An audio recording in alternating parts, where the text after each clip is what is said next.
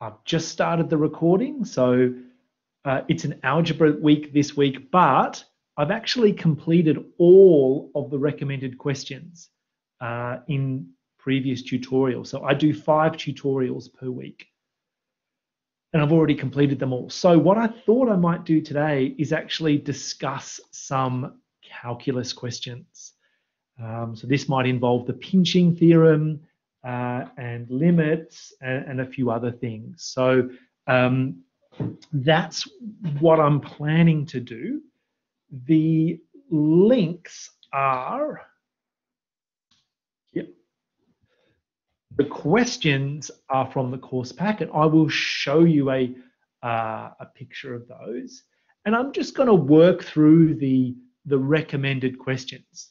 So if you don't know who I am, I'm Chris Tisdale. I'm a professor here, and I've taught this course many, many times, but now I'm just doing it as a tutor. Okay, so feel free to let me know what you're thinking in the chat. And I'll just show you what we're going to work on today. So this is from the course pack. And one of the recommended questions is 2A.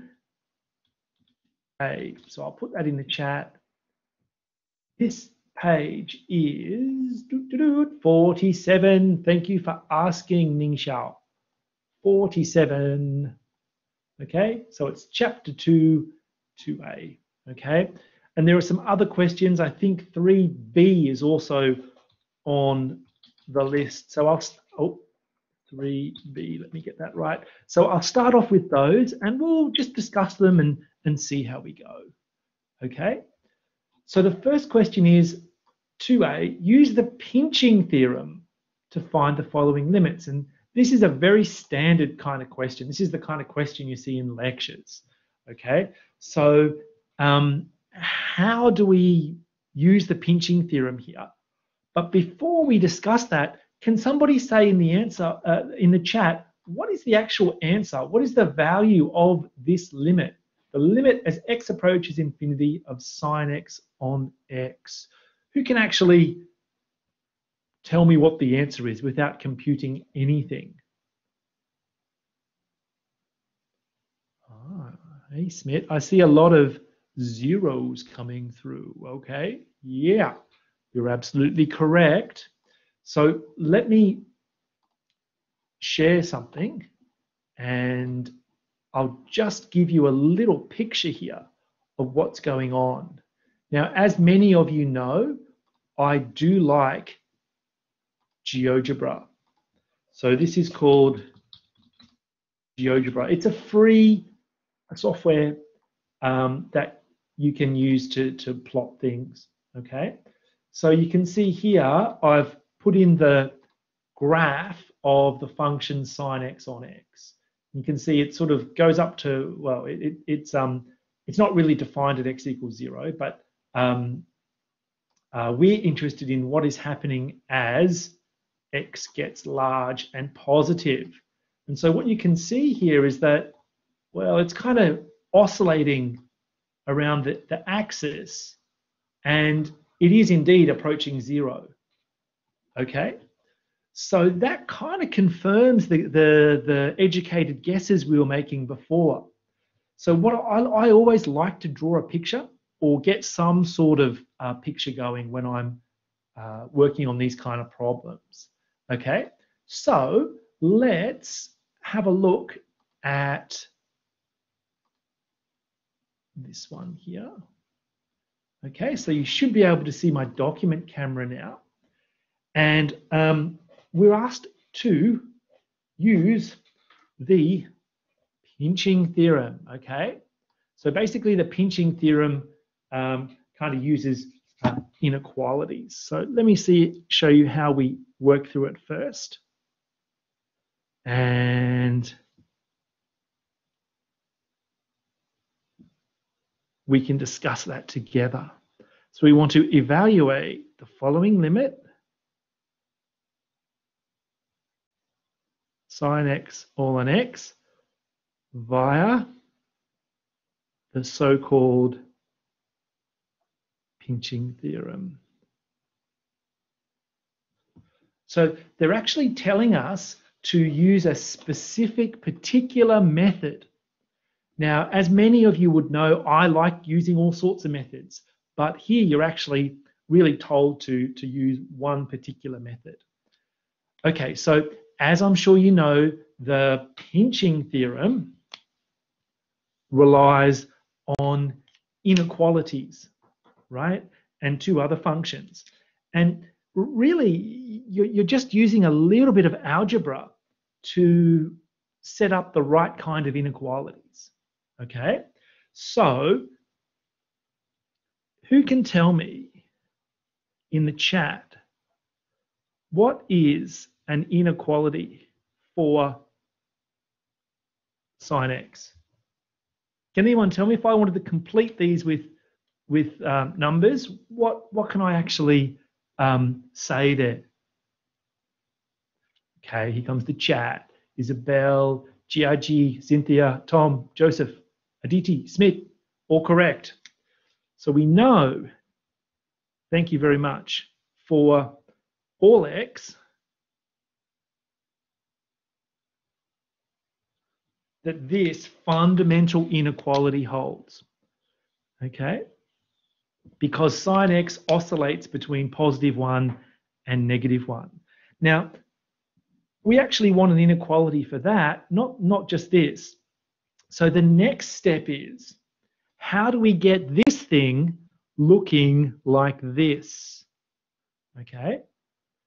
So can anyone suggest how we might get this in here? What can we do to our inequalities?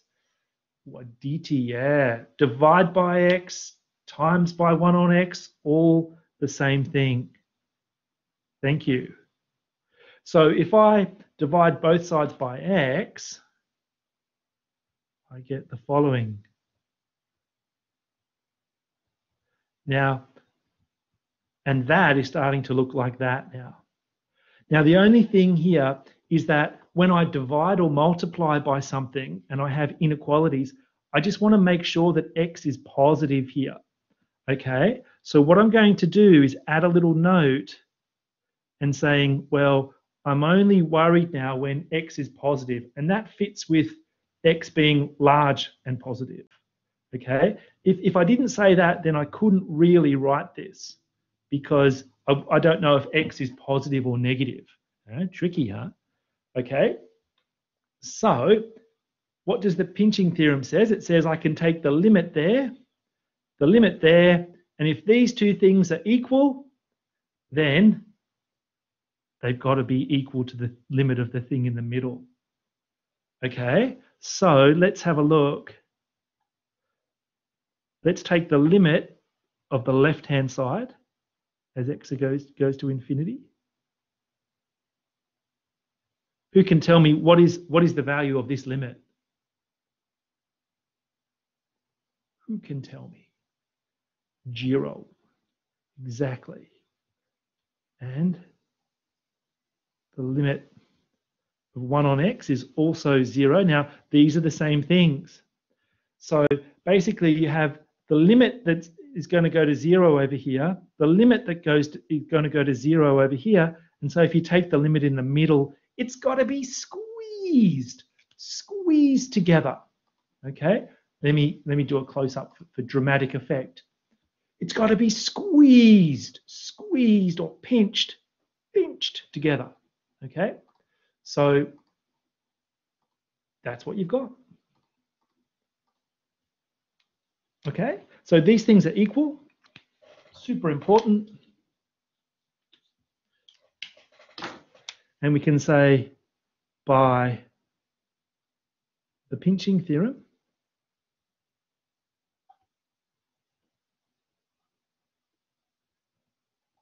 we have the limit in here has to be 0.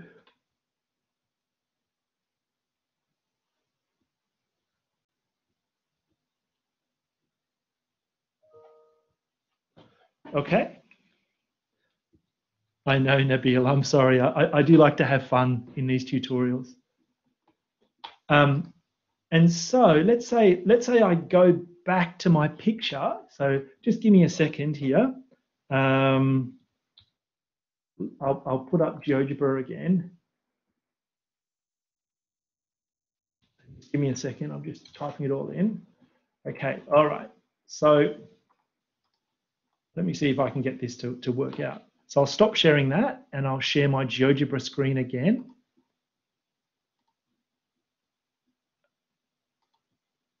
Okay, here we go. So you should be able to see that. And now if I put in 1 on x and -1 on x, and I'm only interested for x positive here, what's actually happening is the red line is trapped between the blue and the orange line. I know it's hard to see because the font's the thickness is quite small, but that's what's happening. The blue graph and the orange graph are pinching that red curve, okay? And both the blue curve and the orange curve are headed towards 0, okay? So if you can understand that from a diagram perspective and from an algebra perspective, then you are winning, okay? You are absolutely winning. Yeah. Now that's an easy question, but let me just go back and show you where it gets a bit harder. So let me share the Chrome tab again. Okay, so this is a fundamental inequality right here. But sometimes you start these questions and you don't know what inequality to start with. That's the hardest part. Okay, and the idea is get some basic inequality and then do something to it so you get this thing in the middle. Okay. All right. Okay, so that was 2A. Let's move on to 3B. Okay, so let me share the PDF again for those who might not have it in front of you. So I'll just share that PDF.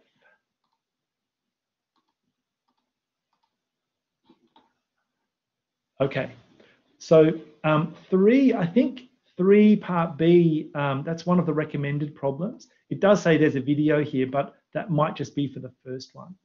Okay, so let's have a look at this and unpack it. Now, one of the key strategies with limits is to use algebra in a strategic way. Okay, so let's have a look at this. I'll share my document camera back with you. So much sharing going on here. I've got like so many cameras. Okay, so the question now is show the following limit.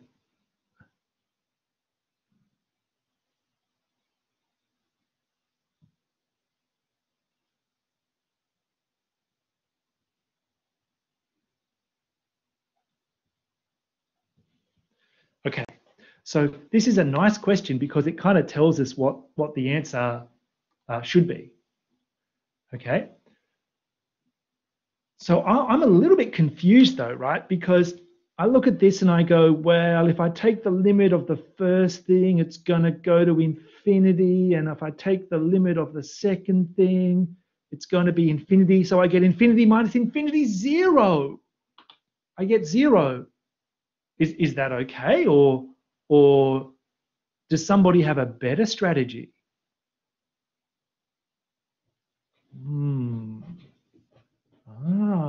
Okay. So Ning Xiao says, no, that's not okay. Joseph says, rationalize. Square. Smith's on the case with squaring. These are all very good suggestions. Well, let's dig into that a little bit. One way that you can attempt this problem is to simplify a little bit by multiplying. Yeah, Joe, that's a good suggestion too. By multiplying by a factor of 1.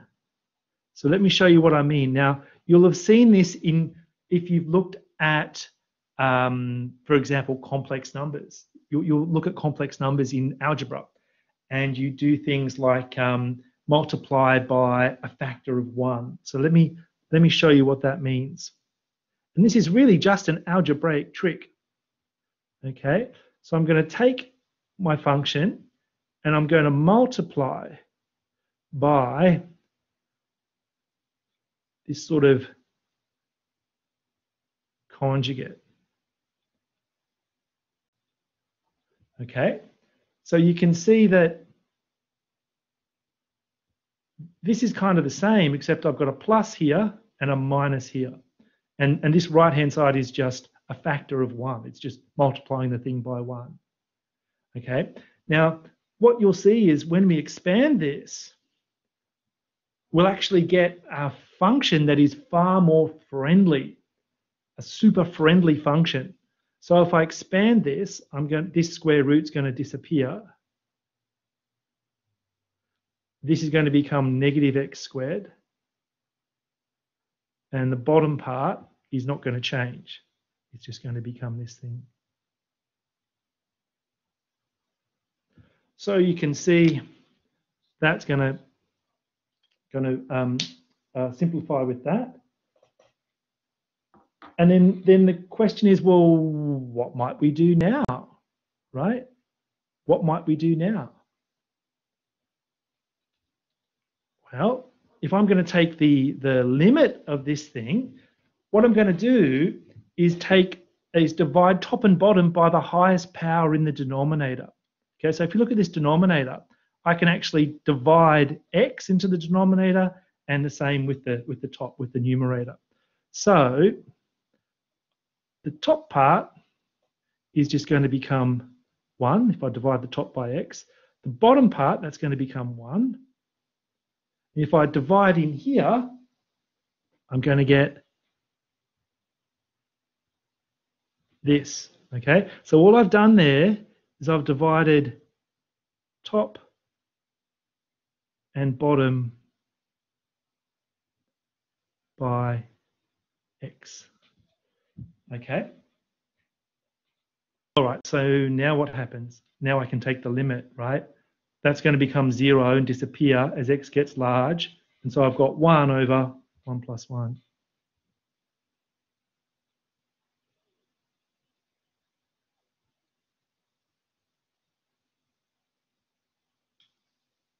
So this is just an algebraic trick to help you actually compute the limit. Now, there are other ways of doing this problem, and it's just up to you. So this is going to become 0, and everything else is going to become constant. So we're super happy. Yay! Okay. All right, Tom, thank you for your suggestion. The epsilon delta definition of a limit is super tricky. And earlier this week, I spent pretty much an hour in the Choose Your Own Adventure tutorial discussing it. So that's a good spot to start. But I might have time to quickly look at it later in this tutorial. Okay. Yeah, Nabil. Well, it's the nice thing here is you get. I mean, this is like a simplification, right? And if you have a different sign here, then you get this cancellation out on top. Then you can simplify down. So you will see this in complex numbers when you do complex numbers in this course, okay? But this used to frustrate me when I was a student, because if you didn't know this trick, you're like, oh, this has got to be 0. No. Okay. All right. So, actually, Tom, I think we will do a question involving epsilons and m's. I think that's one of the recommended questions. So watch this space. Okay, so we might be able to do it anyway. All right, let me go back to the questions. Okay, you should be able to see that now. So the next question on the list is number 4. Ah, Tom, this is your question, buddy. Isn't that good? Okay. Now, if you don't like it, of course, you can have a look at the earlier video that I did earlier this week. It's publicly available. Okay. So let's have a look at the question. Okay, and hopefully through this you can see what it actually means. Okay. All right. So there's 3 parts to this question. Write down the formal definition for the following statement. Okay. And then evaluate that limit, which is pretty easy, and then verify from the formal definition that B is correct. Okay, so a couple of things before I start the question, okay?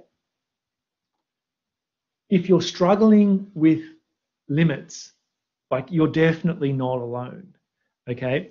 It was only maybe 150 years ago that people actually worked out some sort of formal definition for a limit. Before that, people had very vague ideas of what a limit was and what it actually meant mathematically. Okay, so if you're struggling, you're not alone. Okay, so let's have a look first at the definition, and I'll explain that a little bit, and then we can talk about the rest of the question. So this is question 4. And you're supposed to say you're supposed to write down the formal definition for a limit. Okay, so let me just use words here. So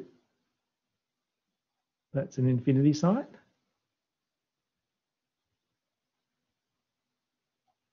Okay, so this statement here L is just some number, right? The statement means the following. Now, this is quite like long-winded, right? And I'll try to break it down, okay? It means for every positive value of epsilon, there is a number, m, which depends on epsilon, such that the distance between the function and its limits is less than epsilon whenever x is big epsilon. Now, again, people look at this and they go, Chris, what does that even mean, man? Like epsilons, really? Like, come on. Okay, let me try to explain it to you in a picture. Okay, now you can think about this as distance, the distance between the graph of the function and its limit. Okay, and you've got absolute values, right? So the distance between a function and its limit can be made less than any number, epsilon, as long as we go far enough along the x-axis to the right. Okay, so let me draw you a little picture. Now I'm going to use the function that is actually in part B. So this is like 1 on 2x squared. Okay, so this is just a little example here. Okay, so let's make that the y-axis, the x-axis. Okay, so what is this graph approaching? Who can tell me in the chat? What is this graph approaching as we move towards positive infinity to the right? Yep. Thank you, Brendan, Cynthia, Isabel, Smith, Aditi. You rule. Okay. So in this picture, for this function, the value of the limit, L, is just 0. Okay. Thank you, Chihan. Now, what is this? Okay, well, think of that as being 0. If I draw a little band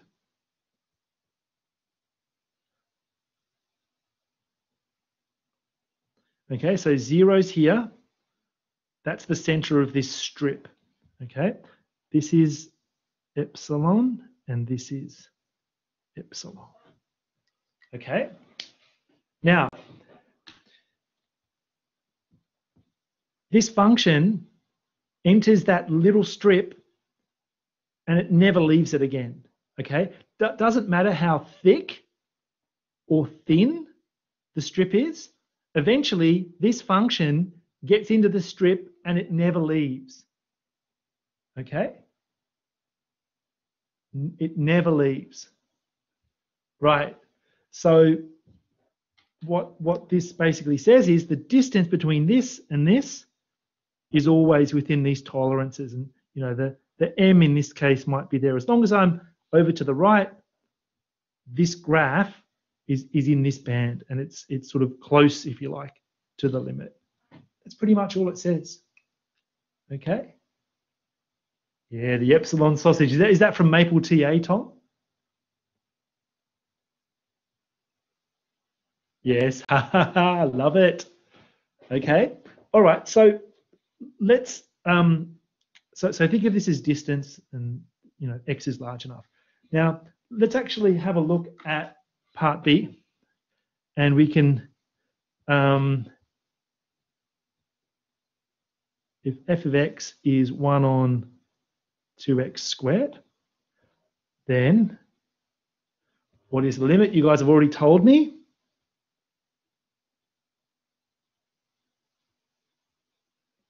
It's 0.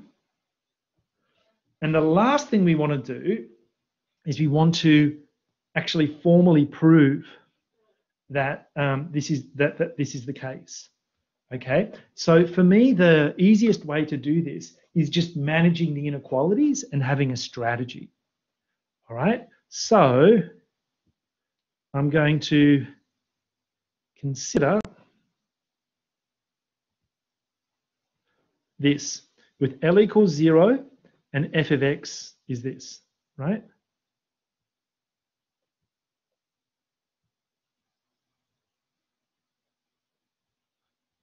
Yeah, and the first strategy is simplify this. Well, that disappears, so that's good. And then remove the absolute value signs. Okay, so that disappears, and I can remove the absolute value signs because x squared is always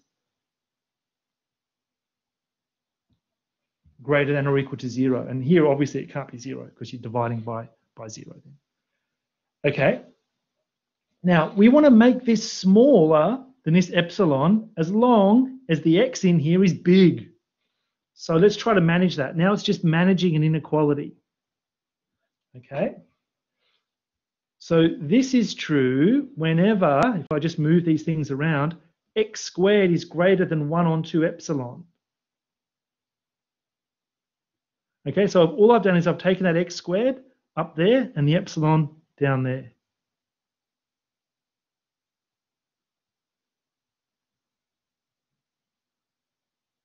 Okay, and now I can just take the square root. So i.e. that is when root 2 epsilon. Okay, so that's your m. X is greater than something. X is greater than something, and that something depends on epsilon. Okay, so that there is your m. So the little game goes like this. Well, the strategy. work out what L is, simplify, get rid of the absolute values, and then solve the inequality for X in terms of lambda. X should be bigger than something, right?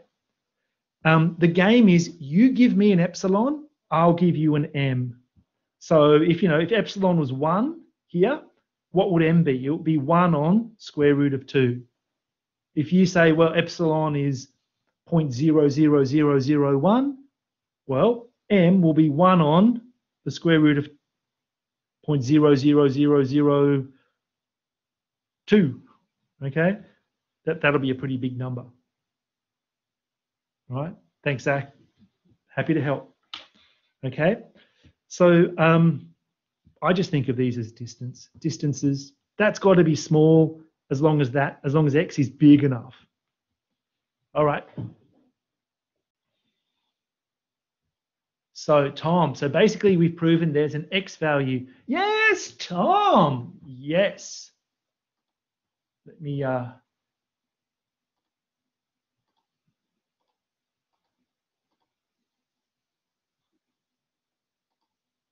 Let me give you the big thumbs up. Tom, good job. Okay, Mario's pretty excited in the background too. So yeah, you got it. You got it. And this is one of the hardest parts of this course. I reckon a lot of students graduate this course and they don't really have a deep understanding. Yeah, Nabil, let's go, indeed. So hopefully that's helped. That's helped a bit.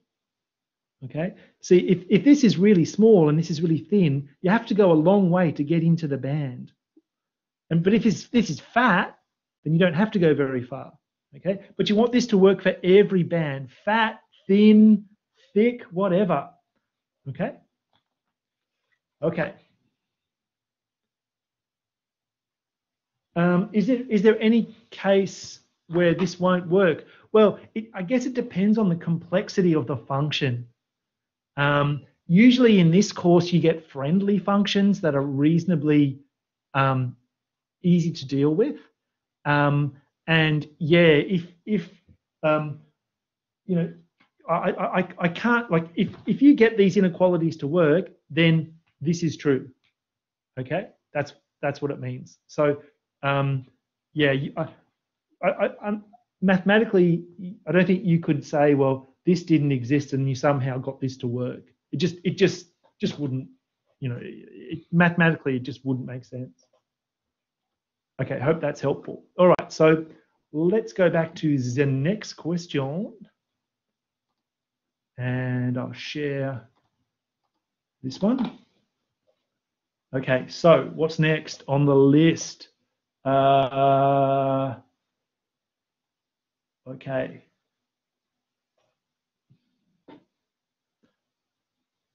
Okay, all right.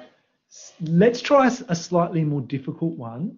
I'm looking at 6b here. Okay. Let me see where how that works. Oh, you know what? We could do 6a first. Let me just think about this for a second. I'm just looking through my notes here. I think I'll go to,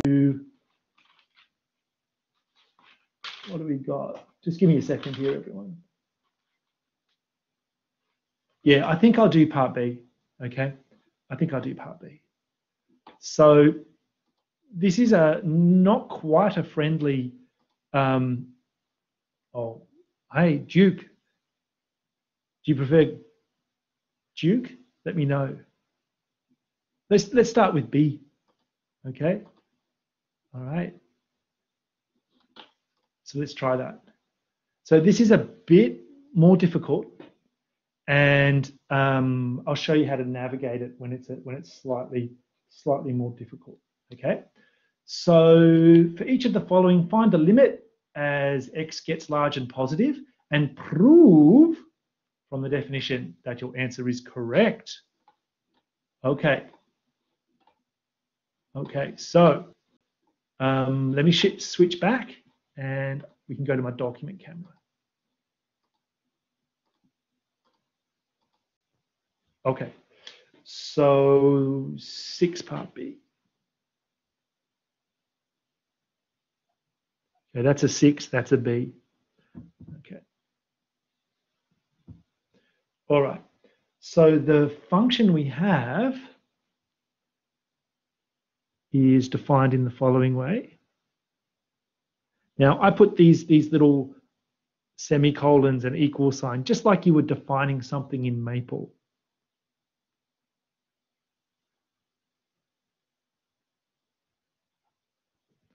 Okay? You don't have to do that though, that's fine.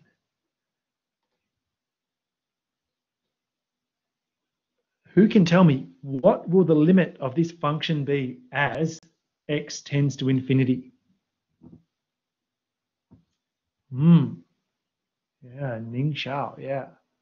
Joanna, Isabel, Ji Hao, Nisa. Good job.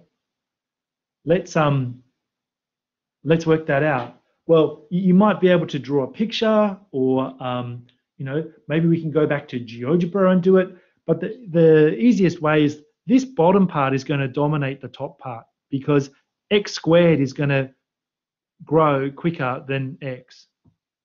I think I'm back, everyone. Hello. Am I coming in loud and clear? Okay, sorry about that. Let me see if I can share again, because that wasn't working very well. Okay, so let me share my Chrome tab again. All right, how is it looking now?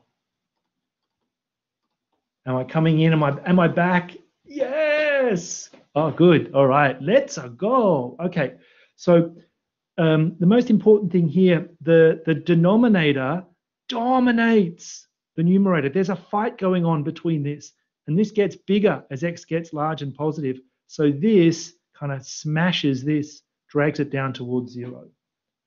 Okay, so let me formally do that algebraically though. Okay, and then we'll work out the limit. So if I wanted to, to do that, what do? I look at the highest power in the denominator, and I can divide the top and the bottom by the highest power. Yeah, Sartak, thank you. Divide top and bottom, right? So this mess, well, that's going to go into there. 1 on x, 3 on x squared. This is going to go into there 1 and 3 on x squared. So what's going to happen as x gets large and positive, that goes to 0, that goes to 0, that goes to 1, and that goes to 0. Okay? Now you don't have to write all this out. I'm just trying to show you where it comes from. So that's 0, 0, 1. Okay, so we already knew that. Hooray. Okay, so that's an algebraic approach. So what about the second part of this question, where you're actually asked to formally prove it? And this is where it gets a bit more difficult, okay? So the second part is, we have f of x is this, and L is just 0. So let's consider this more formally. What we want, and I'll just go back to this question from before, we're going to have this thing. So the limit of this function equals 0 means that the distance between the function and 0 can be small whenever x is large. We want to find that m. Okay, we want to find that m for this particular function. Okay, so we're going to start with that, simplify it, and solve the inequality for x. That's how we'll find our m. Okay, now it's a bit trickier in this case because the function isn't so friendly. Okay, so let's see what we can do. So L is 0, f of x is that.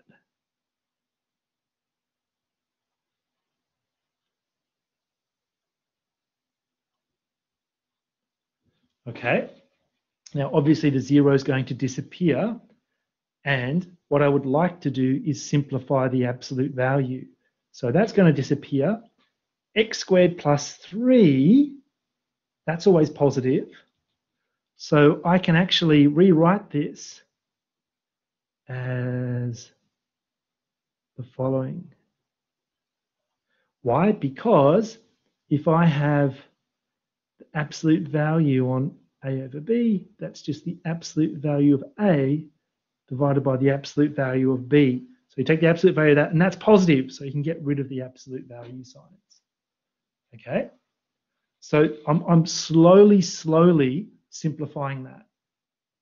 Okay? Now I'll bring in the epsilon in a minute, but I don't really want to work with this absolute value sign either. So what I'm going to do is I can do a couple of things, right? I can firstly say, when is this actually positive? Well, it's positive when x is greater than 3. Okay?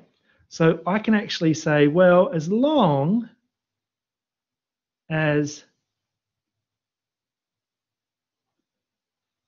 x is greater than 3, this is equal to this.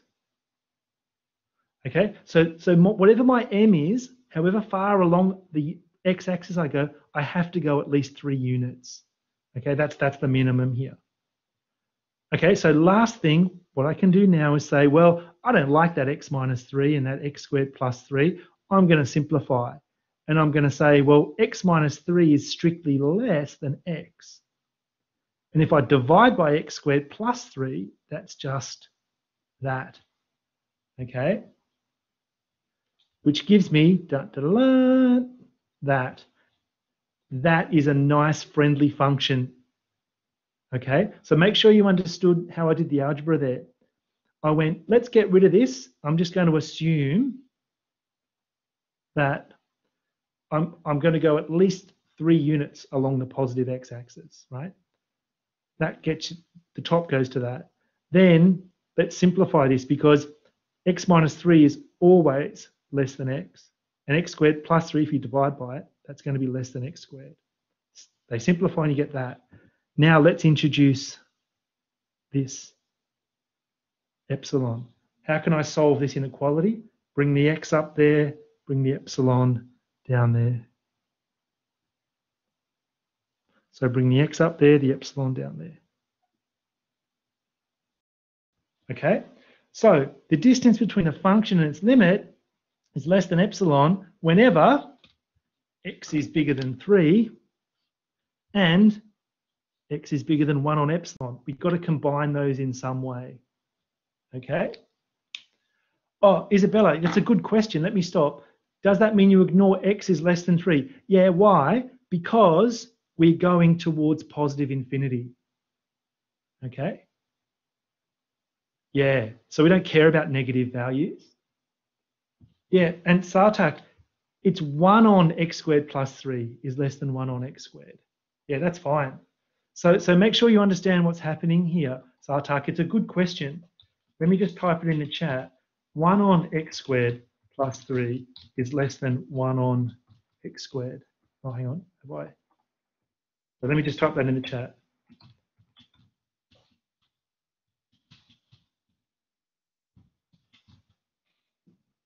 This is what it is. So let me just 1 on x squared.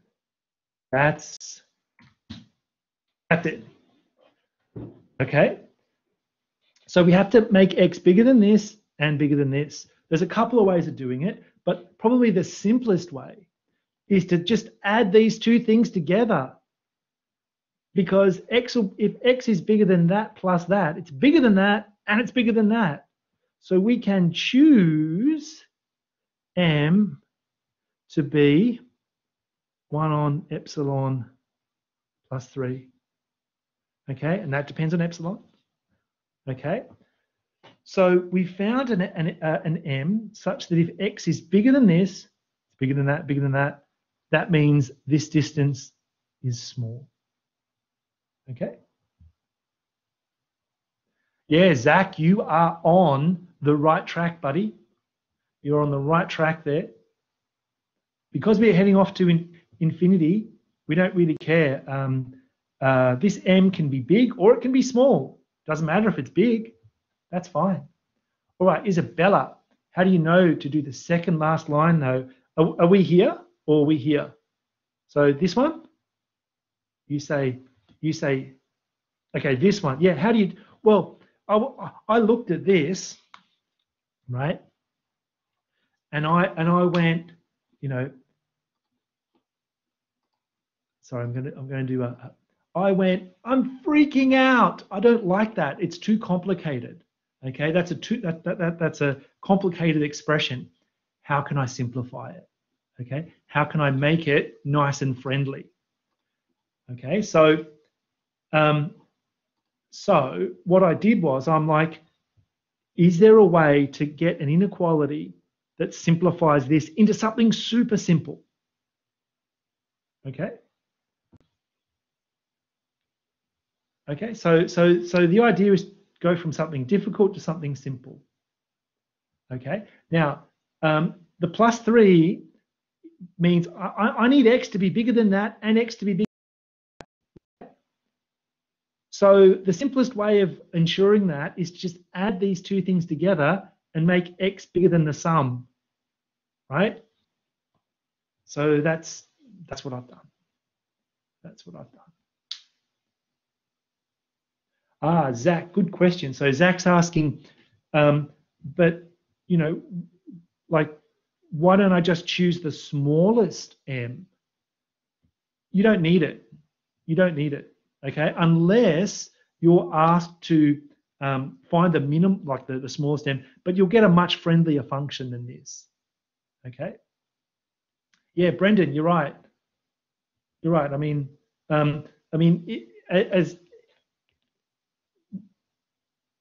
yeah, you're right. So as epsilon gets small, this whole thing gets big.